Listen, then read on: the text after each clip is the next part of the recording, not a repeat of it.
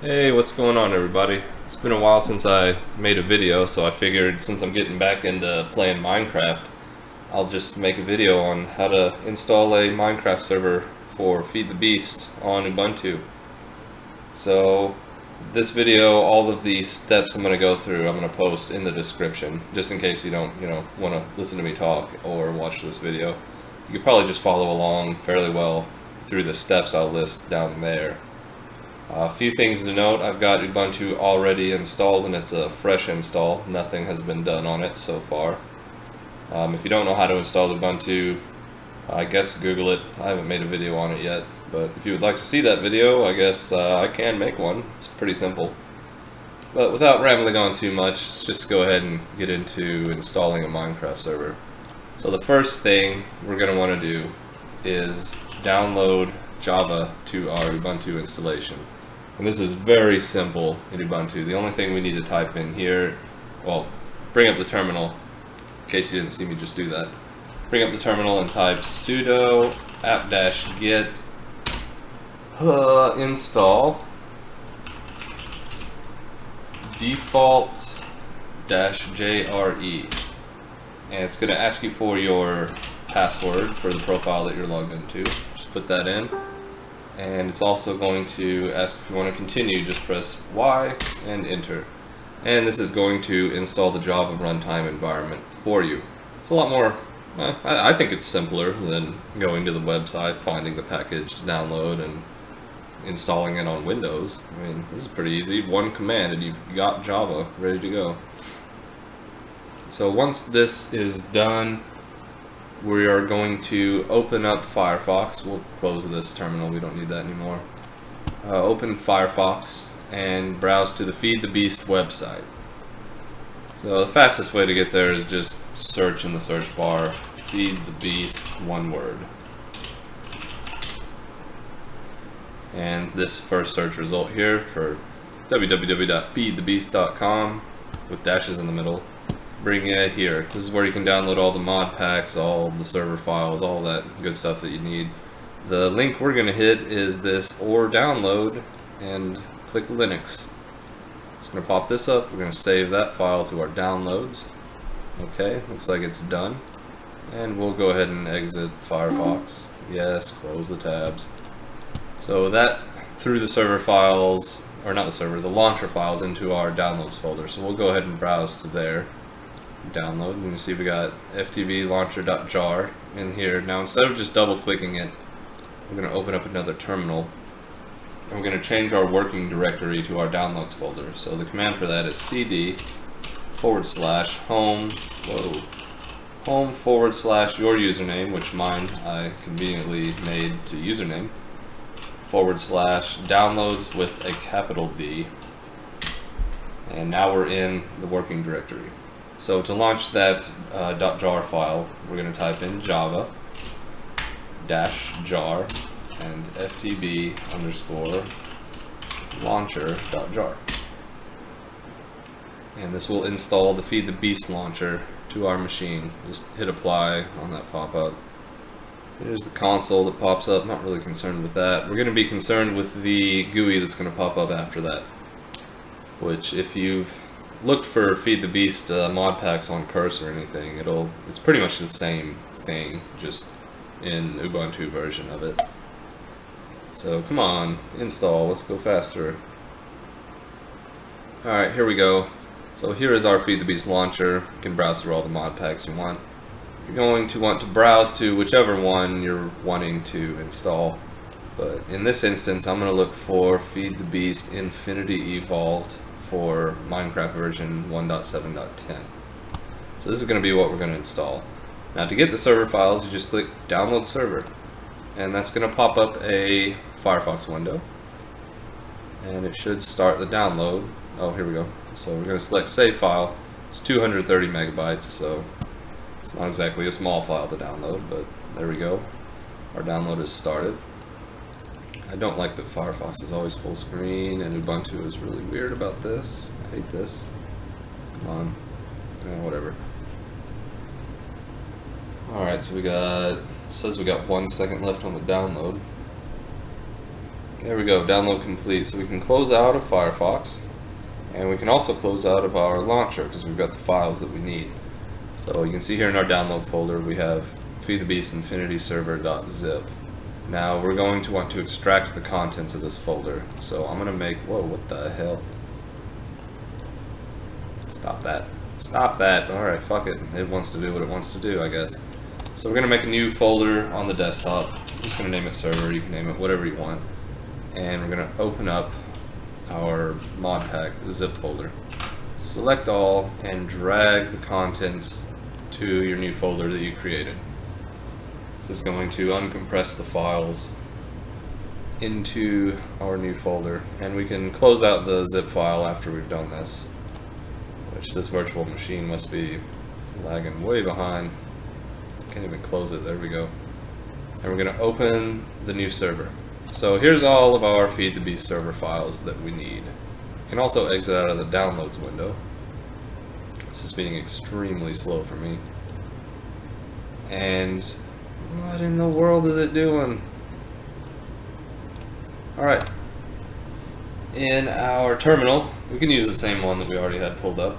We're going to change directory again to home, username, desktop with a capital D. Why do I keep hitting that button? Desktop, and our folder server. So now we are working in our server folder. And the first thing we're going to want to do before we do anything else is just go ahead and double click on this EULA.txt file that we extracted into here. And we're going to want to change this line right here, EULA equals false. We're going to want to change false to true. Can't tell you how many times I forget to do that. And we're going to click save, and we can go ahead and exit out of that. And now we are going to run this FTBInstall.sh file. There's two files you'll notice, FTBInstall.bat and .sh. The bat file doesn't work in Ubuntu without installing a third-party application called Wine, which we're not going to get into. They've given us this .sh file, which we can run in Ubuntu. So the command to do that is sudo sh FTBInstall.sh. It's going to ask us for our password again. Input that, and there it's downloading some different files. Now here is kind of an optional step. I like to run this Minecraft server, the default Minecraft server that command downloaded first. Kind of think of it as installing a Forge server, where you download your regular Minecraft first, you run Minecraft, that creates all the libraries, sets everything up, and then you run Forge, which puts its files on top of it. Now I'm pretty sure that doesn't actually happen here, but I like to run the default Minecraft server first. So how we're going to do that is we're going to do java jar and then Minecraft_server.1.7.10.jar. And this is going to boot up the default Minecraft server. This is not the Feedthebeast server. This is just a regular Minecraft server that you would get with the normal game. It's not modified, it's clean. So it looks like it's done in 7 seconds. We can go ahead and exit out of that. And that should, yep, there we go. So now that we've ran that once, now we're going to run the Feedthebeast server. And I'm going to use some custom arguments for this. If you don't know what custom Java arguments are, basically they tell Java launches a virtual machine, I guess, every time you launch a Minecraft server. And you can put in these arguments that tells it how much RAM to use, what its maximum RAM amount is, minimum, and all kinds of stuff. But with this Feedthebeast server, the defaults won't do, because by default, Java will run with a maximum RAM amount of 512 megabytes. And this Feedthebeast server will use at least double that. So what we're going to type in is java-server and -xmx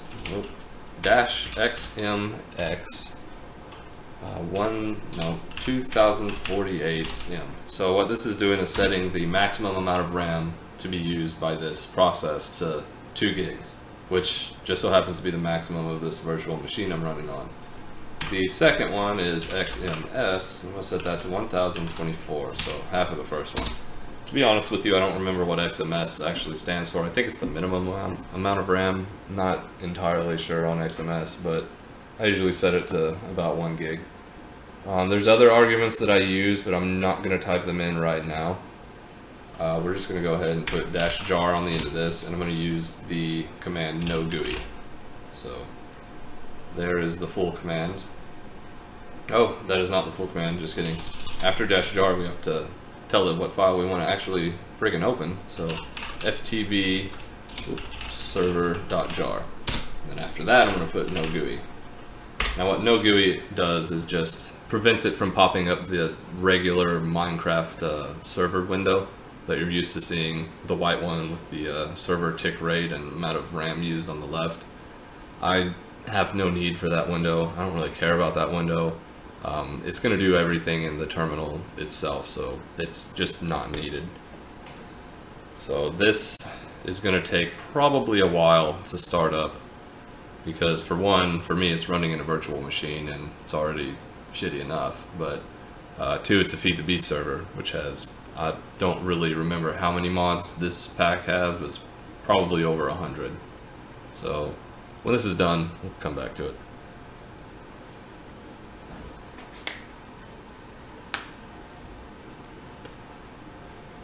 Okay, so here we go. It's preparing the spawn area, and it looks like it's done in 39.1 seconds. It definitely took longer than that. Maybe that was just for world loading or something. But here, the server is now running.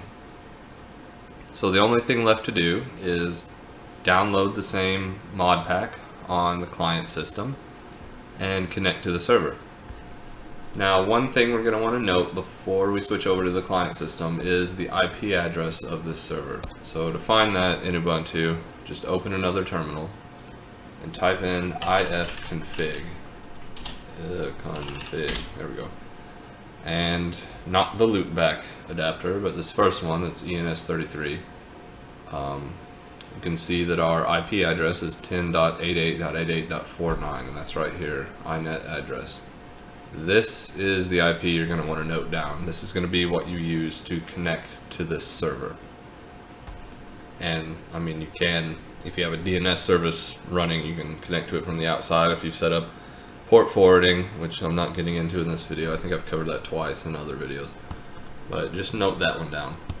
And now we're going to switch over to the Curse client. Should be here. Maybe. There we go. Okay, so if you don't know how to download Curse, just Google download Curse for Windows or whatever you're on, and you'll get a screen like this, home, blah blah. Go to the Minecraft tab, and right now I have no profiles currently installed.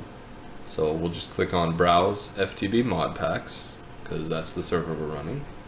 And we're going to find the mod pack that matches the server we just created. So for us is FTB Infinity Evolved for game version 1.7.10. And all you gotta do is hit install. And it says it's downloading it. And if we go back to the Minecraft tab, we should see the progress here. Yep, installing, blah blah. Now once that's done, all we have to do is launch it and connect to our server that we just created.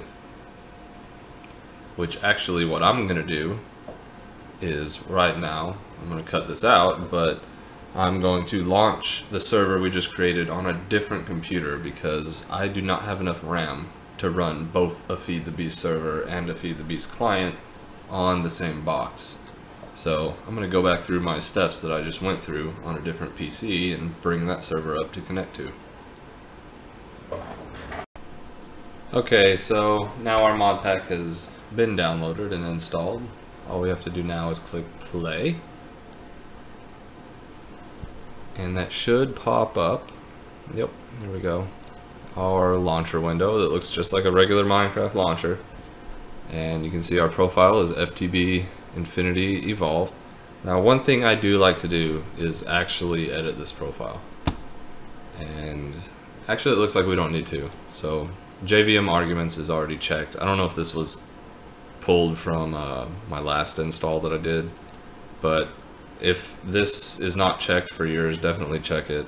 And if these are different, change them. So right now the XMX is 4096 meg, so we got 4 gigs of RAM maximum to be used, which is more than enough.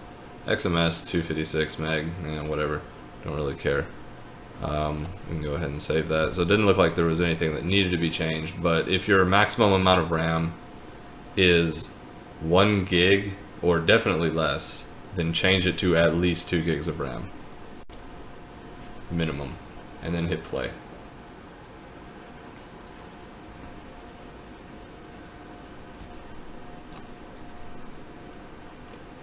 And while this thing loads up, which is gonna take forever on my PC, I can go ahead and show you. Well, it's not even responding right now. This is my arguments that I use every time I launch my server. I'll just go through this while it's launching. Java server XMX 4 gigs of RAM with a minimum of 1 gig. This max perm size 512, that is actually not needed anymore. That's a command for an old version of Java. But the rest of these are, the way that I understood it is it's like trash cleanup commands. The way it kind of clears out unneeded blocks of RAM. I could be wrong, but these are the arguments that I use. This use conc mark sweet blah blah whatever. That's going to be posted in the description, so you can just copy and paste it right in there. This forge, we can delete that out of there because your file's going to be different. And I always tack no GUI onto the end of everything. But just thought I'd show you that for gee whiz sake, because that's what I used. Use it or not, whatever. I think my server is up, maybe. Maybe not, we'll see.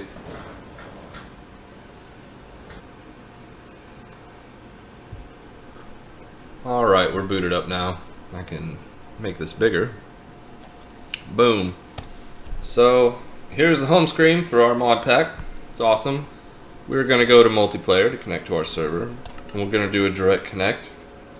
This is where we'll put in the IP address that we noted down from our Ubuntu machine, which I think was like 10.88.88. It was either 43 or 48 for mine, which I would connect to if I kept that running, but I shut it off. So I moved it to another PC, which should be at 189. I also had to change the port because I've got another live server on there right now. So you don't have to do this. I think it's 25566, maybe, or 25666.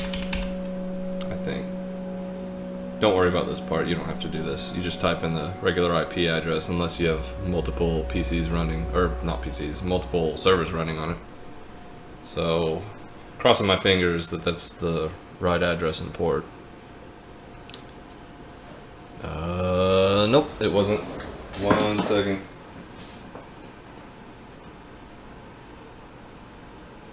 Alright. I had the port wrong. It's not 25666, it's 25566. Join.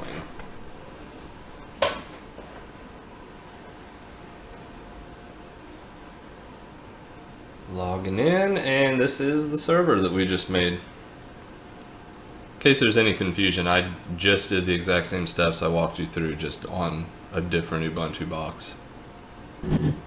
Oh, and there we go. Welcome to Feed the Beast, Infinity Evolved.